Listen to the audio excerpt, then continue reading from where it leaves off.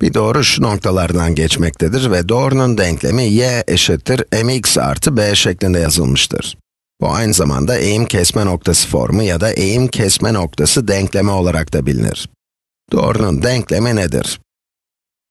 Önce bu çizginin eğiminin ne olduğunu, yani buradaki m'nin değerini düşünmeliyiz. X'teki değişime karşılık y ne kadar değişiyor? Bu ilginç bir örnek. İsterseniz videoyu durdurun ve kendi başınıza bir düşünün. İlginç bir örnek çünkü x ne kadar değişirse değişsin, y hep aynı kalıyor. Y de bir sabit. Herhangi iki nokta arasında y'deki değişim 0 olacak. X'i ne kadar değiştirdiğiniz fark etmiyor. X'i 1 birim değiştirebilirsiniz, 4 birim değiştirebilirsiniz ama y'deki değişim hep 0. Y aynı kalıyor, x'i değiştirdiğimizde y değişmiyor. Yani bu ilişkinin eğimi 0 olacak. Y eşittir 0, x artı, y'nin hep 2'ye eşit olduğunu görüyoruz. Demek ki artı 2. Y eşittir 0x artı 2. Y her zaman 2'ye eşit. Tablodaki değerleri bu denkleme koyarak deneyebilirsiniz. Y eşittir 0x artı b, yani y eşittir b. Tabloya baktığımızda x'in değeri ne olursa olsun y'nin b'ye, yani 2'ye eşit olduğunu görüyoruz. B eşittir 2, doğrunun denklemi y eşittir 0x artı 2.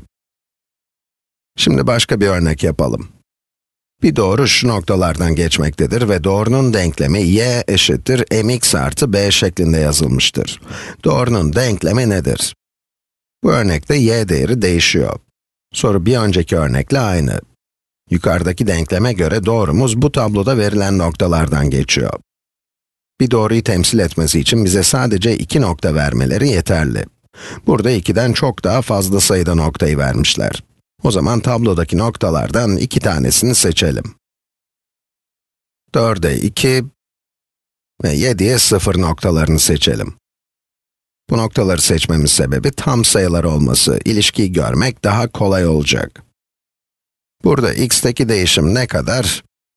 4'ten 7'ye gidiyoruz. Yani x'teki değişim artı 3. Y'deki değişim ne kadar? X'i 3 birim artırdığımızda y 2 birim azaldı. Y'deki değişim eksi 2. Yani eğimimiz, ki bu eşittir y'deki değişim bölü x'teki değişim, eksi 2 bölü 3.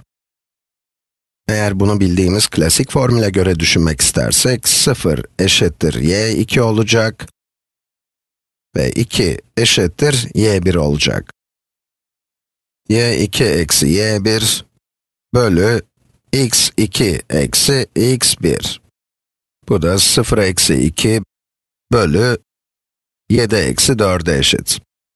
Denklemimiz y eşittir eksi 2 bölü 3 x artı b olacak. Şimdi tablodaki noktalardan bir tanesini bu denkleme yerleştirelim ve b'nin ne olduğunu bulalım. 7'ye 0 noktasını deneyelim. Eğer x eşittir 7 ise y eşittir 0 oluyor. Bu noktayı denkleme yerleştirelim. 0 eşittir eksi 2 bölü 3 çarpı 7 artı b. 0 eşittir eksi 14 bölü 3 artı b'ymiş. Eşitliğin her iki tarafına 14 bölü 3 eklersek, 14 bölü 3 eşittir b. Denklemi cevap alanına girelim. Y eşittir eksi 2 bölü 3 x artı 14 bölü 3. Bakalım doğru yapmış mıyız? Ve her zamanki gibi yine doğru yapmışız. Şahane.